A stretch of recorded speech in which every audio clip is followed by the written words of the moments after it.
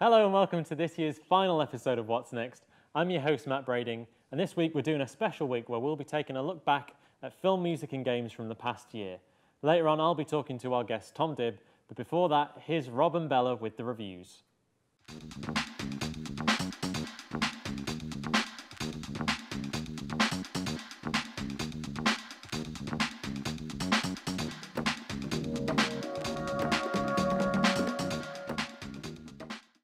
The #1 best film in the What's Next archive has got to be that of Django Unchained. The film is a lengthy and brutal homage to the spaghetti western set in pre-Civil War in Mississippi. Although a top cast, the film fails to build a dramatic climax and ends like any other Tarantino film. Christoph Waltz and Jamie Foxx play Schultz and Django, a deadly pair on the quest to compete the bounties and reunite Django with his wife. The soundtrack is complete with traditional spaghetti western twangs to modern rap. The music is incredible and fits the scenes perfectly. Tarantino throws every idea that he has at the screen at expense of a dramatic thrust. There are flashbacks and dream sequences, montage and huge on-screen captions to tantalize the dramatic narrative. Generating menace and tension are the quite better scenes such as the dining table negotiation that allows the actors to give the script more polish than it deserves. If you're not afraid of seeing a little movie-made blood, moments of sudden comic violence give way to the moments of pure blood-drenched carnage. The film won 2 of its 5 BAFTA nominations, as well as 2 of 5 Oscars, including Best Supporting Actor and Best Original Screenplay. It's definitely one to watch. Coming up with a favourite song out of all the songs we have previewed on this show was a very hard task for us. Music is very personal, can have you screaming with outrage with any song that we choose. One song that was a big hit has got to be Taylor Swift's We Are Never Getting Back Together. Upon its release, the song reached the top position on iTunes, the singles chart, in 50 minutes, hence breaking the previous record held by Lady Gaga's song Born This Way with a record of an hour, making We Are Never Getting Back Together the fastest selling single in digital history. Taylor Swift is the first female to have 2 million selling album openings and holds the record for the highest number of album sales in a decade. So, music takes aside, there is no denying the allure that Taylor Swift has created. Back in an October episode, we told you about the Walking Dead game. The game won the Story and Best Handheld Game category in the British Academy Games Awards. The Walking Dead was awarded the Game of the Year, Best Adapted Video Game, and Best Downloadable Game at the 2012 Spike Video Game Awards. Melissa Hutchinson's role as Clementine was named as Best Performance by a Human Female, while Dave Fennoy was nominated for Best Performance by a Human Male, and Telltale Games awarded Studio of the Year. Telltale Games brought this game out in 5 episodes via digital download, although now you can buy a physical version of the game due to its popularity. Its genre is a point-and-button adventure game that is set in the world of The Walking Dead. However, the storyline is totally separate from the television show. It is really worth a play.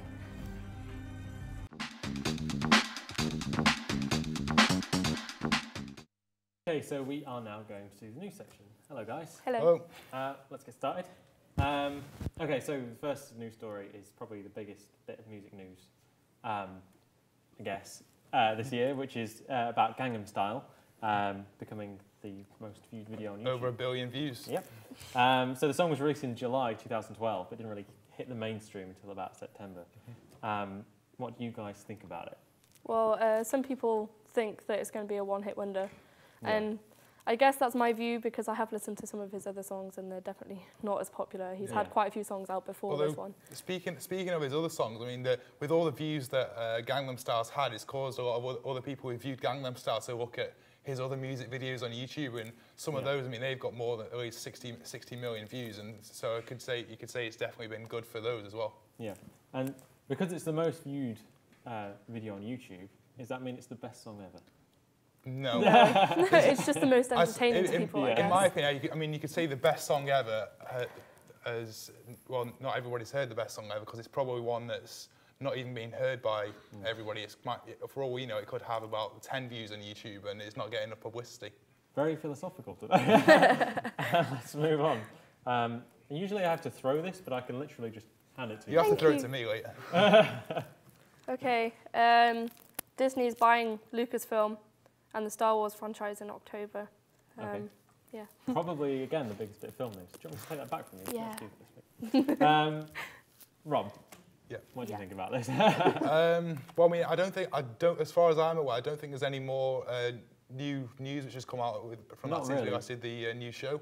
Because they're doing something to 7 to 9 episodes or something like that, and the next film should be coming out in 2015. Yeah, because they've announced some stuff about the film. Like we were talking last week about Carrie Fisher, I don't know, who played Leia, who at the time confirmed that she was coming back, but then since has denied it. Yeah. So who knows what's happening with that? And then George Lucas said something about they've got the whole cast back. And it's all a bit strange. I mean, they've bought it for $4 billion, which I think is actually pretty low. Yeah. Considering how popular Star Wars is. I mean, they could have just bought the Blu-ray box set and been happy about it, but they had to buy the whole damn thing. Yeah. $4 billion you kind of seen enough in my opinion, but I suppose people have their opinions anyway. So some people think that Disney's going to take it too far as well. Like they've already brought R2-D2 on like one of their shows. Yeah. And everyone's thinking, oh, what are they doing? Yeah. That's Disney. All right, let's keep going. Okay. Where is this from? Caught it. Just about. Okay, this is about the next-gen consoles. So the Wii U, it came out in November with better graphics than current consoles have right now. However, you know, Sony they announced the PlayStation 4, I think it was a few weeks ago, and we're still waiting for an announcement on the Xbox. Yeah. So, I mean, which one is everyone going to buy? I'm more of an Xbox player, really, but obviously it's kind of hard to know since they haven't said anything. There's rumours going around that it's going to be called the 720 because that's double 360. I don't think it's going to be called the 720. I mean, for about at least 3 years or so, people have been saying, oh, the Xbox 720, the Xbox 720. Exactly. Everybody knows that name, and that's to the point that it's just going to be so unoriginal. Yeah. Well, I think, like, if you've got people at this point saying, like, firmly, I'm going to get this one, then that's when you know you're in fanboyism territory, because, like, Xbox could release an absolute pile of rubbish. They probably won't. They'll probably release something great, but they could release a pile of rubbish. Yeah. Like, I think we need to see a bit more, because even PS4 that's been announced, like, we haven't seen that much from it. We just heard a lot about it. Yeah. For the Xbox, though, there is rumoured to be an event happening at, towards the end of April, maybe around April 26th, which is sort of similar to like the PS4 announcement. Okay. And it's probably going to be streamed as well, so I'll be looking forward to that. Yeah. Anyway, from at least by E3 this year, we should know. Hopefully. Yeah. Anyway, that's all for the news this week. Thanks for joining me. No problem. We are now going to do our tech review, which will be with Rob about the 3D Doodler.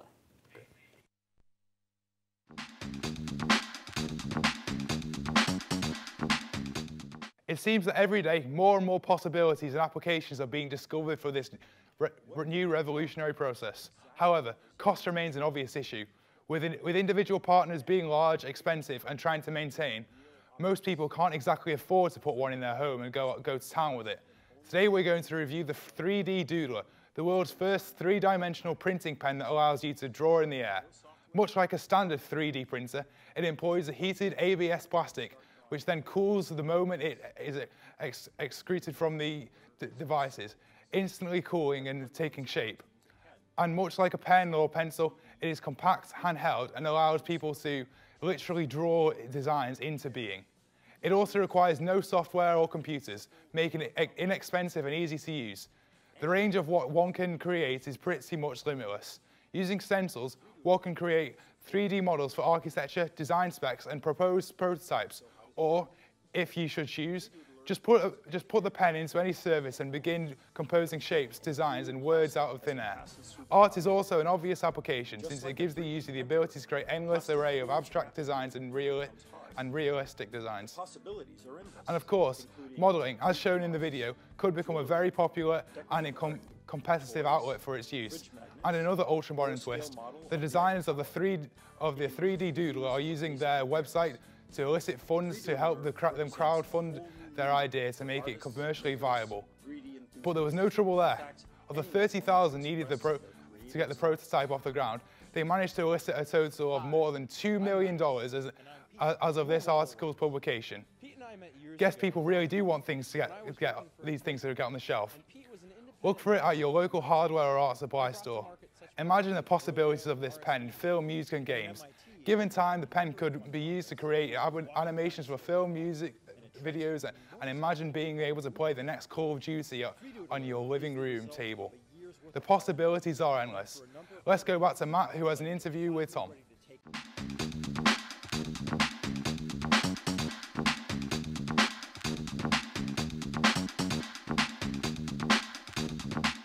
Okay, so I'm now joined in the studio by Tom Dibb. Yo, Tom, yo. nice to meet you. Pleasure, man. You've been playing in Stafford today, haven't you? Yeah, I have. I rocked up at Cafe Nero earlier on this afternoon, and play a few songs for the people of Stafford.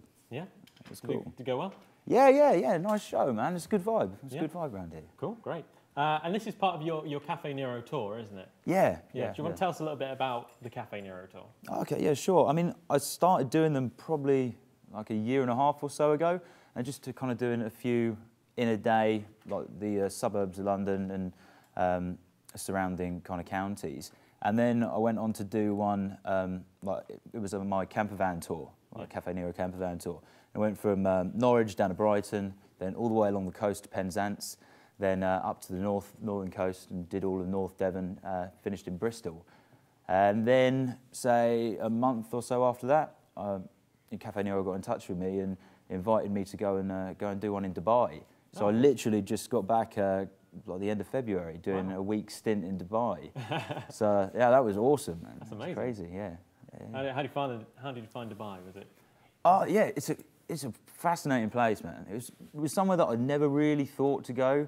Never somewhere that I never really wanted to go. Yeah, sure. But then the opportunity came up, and I got to say, man, when I got there, it's so impressive. Yeah. You just got all these like metropolises popping up. Yeah, it's crazy. I say popping up, like reaching to the skies, and then it's all connected up with motorways. It's just fascinating, incredible place. All right, that's cool. So that's your tour. You're also doing some festivals, aren't you? Do you want to tell us about that? Yeah. Over the next 6 months, I'm effectively living out of my camper van. Yeah. I've got loads of VW festivals. VW White Noise in Norfolk, Bug Jam, among others, and so I'm going, all over the country doing them. Just kind of getting the music out to, I suppose, like-minded people. Yeah. I've got a van, they got a van. We love the lifestyle of it, and I hope they dig the tunes. It's quite interesting because a lot of our guests have sort of moved on to trying to get things out over social media and that sort of stuff. Yeah. It's great to see you actually going out and hitting the road and going to people directly. Yeah, I do suck at the old the online thing. I do struggle with that. But yeah, taking it to the streets, and it's I think it's a great way to do it. And I'm literally funding the tour just through busking and selling CDs, T-shirts and bits. Yeah. We're going to be hitting some more uni bars as well, more Cafe Neros, and then we got Beach Break Live Festival as well, which will be sick. That's cool. And we're going to look at a music video that was made for you in just a second. Do you want to tell us a little bit about it? Yeah, it's for a track called My Inspiration. Yeah. The song's kind of about feeling kind of on the edge where you think you might be slipping into a pretty dark place, getting a bit of a Halloween head on, and kind of calling out to yourself or it could be someone else for inspiration to kind of claw your way back up. Yeah, sure. And the actual concept of the video came from the dude I was working with, who ended up being the director for this one. And he'd heard the song and he'd got this image stuck in his head about like a raging bull meets Fight Club kind of thing. So yeah, effectively warehouse, girls all around screaming for this fucking horrible sized dude who beats the crap out of me. And then my inspiration kind of comes through and I end up with a little bit of a comeback. Okay, that's cool. Well, it sounds interesting. Let's take a look at it. And after that, we'll have John and Paul here to do a tutorial about how to shoot documentaries. So build me up to show me up to see the brightness that's inside. When I see your thoughts, it enlightens me. Won't you be my inspiration? Catch me when I'm drifting.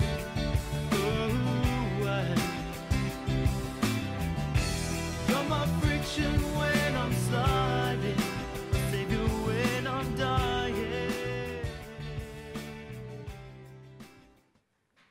Hi and welcome back. I'm joined with Paul, a lecturer from Staffordshire University. We're going to go over some techniques of what you can do with interviewing during a documentary. So do you want to start? Excellent, absolutely. One of the most important things when you're doing any sort of setups, any sort of filming for documentaries is the content is really key in terms of how you shoot things and how you set things up. But there's always the real fundamental things that you've got to consider as well. So I can talk very, very quickly about some of those. Yeah.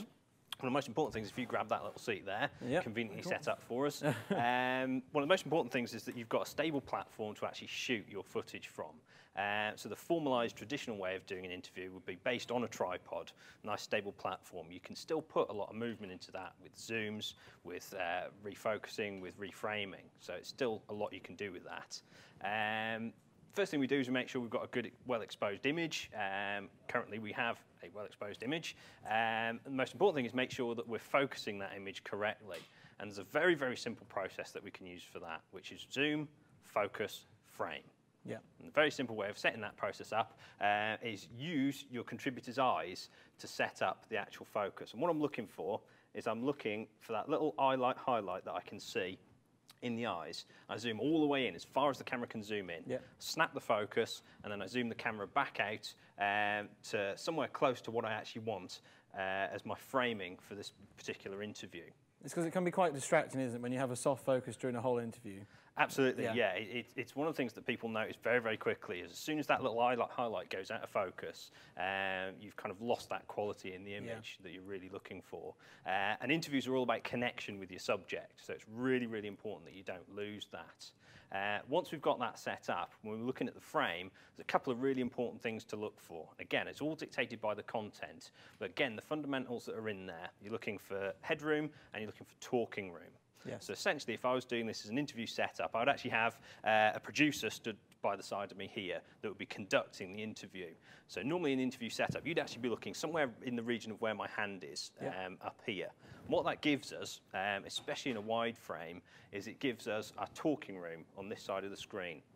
And what that is, it's a comfortable viewing sort of image for the people who are watching at home. So essentially, you're talking into that space. If you're turned the other way, you'll be crowded right into the edge of the frame. It makes for a very awkward sort of framing in the shots.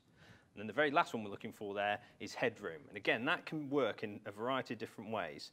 Generally for documentary interviews, we're looking at not cutting off the top of the head. We're looking for a little bit of space above there. And again, it just gives us that breathing room in the shots. Some interviews can take a very, very long time to actually conduct. So it just gives us a little bit of flexibility when we're setting the camera up and framing. Which is ideal why you have the tripods. Do you find it's always better when you're doing documentaries to work with two people, just so you've got someone who can always concentrate on what the camera's doing and someone who's looking at... absolutely, absolutely. The important thing with documentaries, it's that process of as soon as you observe the event, you change things.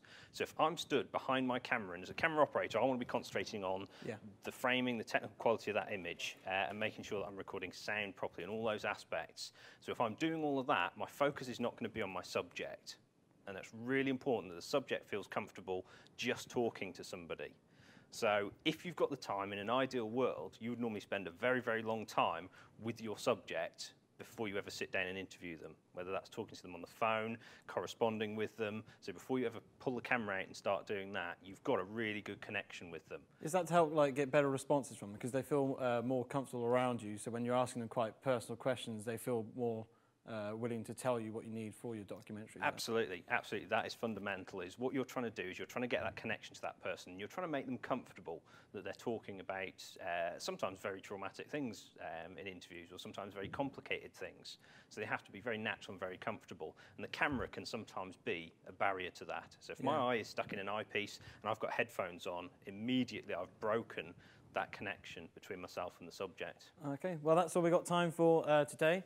We're now going to have an outside documentary from students around the university saying about their charts, and then after that we'll have a performance from Tom Dibb. Okay, so we're here for Staff TV, filming an outside documentary at Staffordshire University. We're going to be asking people what their favourite games, music and films are at the moment. So let's go find out. My name's Tom Mellor and I am the Technical Skills Specialist for Film Technology. My name's Dale Collier Woods. I am a member of Staff's TV. My name's Amy Dixon and I do film production technology. It's Matthew Sean Evans. I am a resource officer at Staff's Uni. My name is Jamie. I'm a film student here at Staffordshire University. What are your favourite films that have been out this year since September? I really like the Avengers. Beasts of the Southern Wild. Zero Dark 30. Django Unchained. Wreck-It Ralph. Wreck-It Ralph. The whole video game genre is something I'm not so much passionate about, but I really enjoy. So everything about it from top to tail. My favourite game at the moment has to be Far Cry 3, just because it's so open world and you can practically do what you want, and it's sort of like a different view with games. It's very much animalistic. You've got to survive, you've got to sort of scavenge for stuff, and I just like the bow and arrow feature that you got in the game. So yeah, it's pretty cool.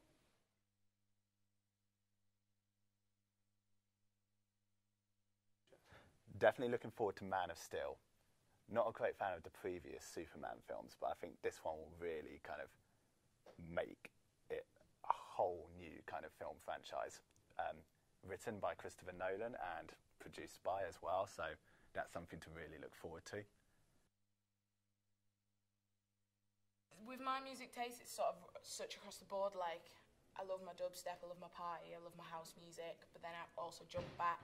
So I love my Ben Howard at the moment. I'm really into his new his album Every Kingdom. Absolutely adore that. But then again, I'm into like Knife Party's new sort of EP that's just come out. But yeah, it's got to be Ben Howard across the board. Yeah, just chill. So we've just finished a report here now at Staff's Uni. We've got some really good stuff from the students, what their favourite charts were, films, music and games, what they liked about and what they didn't. So yeah, I've been John Gale, this has been for Staff's TV. Thank you and goodbye.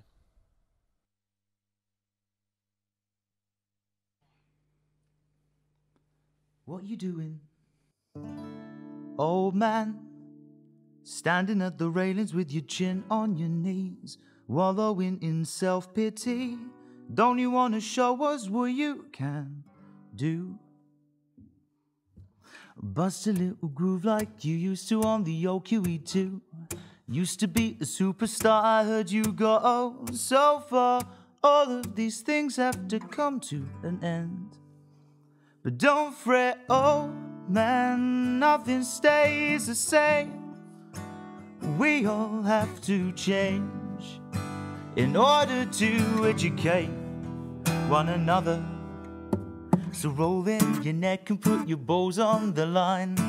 Stop wasting what you value, your time, and start thinking what skills you can use. Rock up to the door, comb your hair and stretch a smile. I know it's been forever and a while, but I'm sure that they say with absence just makes a heart keener. So don't fret, old man, nothing stays the same. We all have to change in order to educate. And don't fret, old man, nothing stays the same. Relationships have to change in order to educate one another. And from a younger point of view, I feel as you do, and I know that it's hard to evolve. I'm not saying change your soul, your beliefs, or how you roll, but a touch of compassion won't fail. So selfish acts from your past, the source your love not too lost. An ounce of compromise is a grand place to start. So pick up off the floor and let's head out once more to a life that is too worth the living. And don't fret, old boy, we don't have to stay wallowing on this way, subtly rotting away. And don't fret, oh man, nothing stays the same. We all have to change in order to educate one another, old man.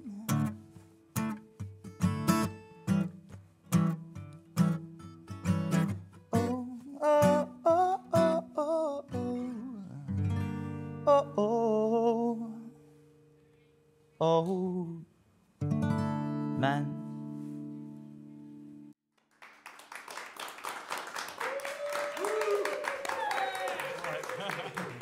Very good. Cheers. Thank you very much, Tom, for doing that. And unfortunately, that is the end of What's Next, and this is the last episode for this year, which also means that this is the last episode for me as your host, and the last episode for a lot of the crew who are third years. Before we go, I'd like to say a special thank you to our crew who have been amazing, and without them, this incredibly ambitious project wouldn't have happened.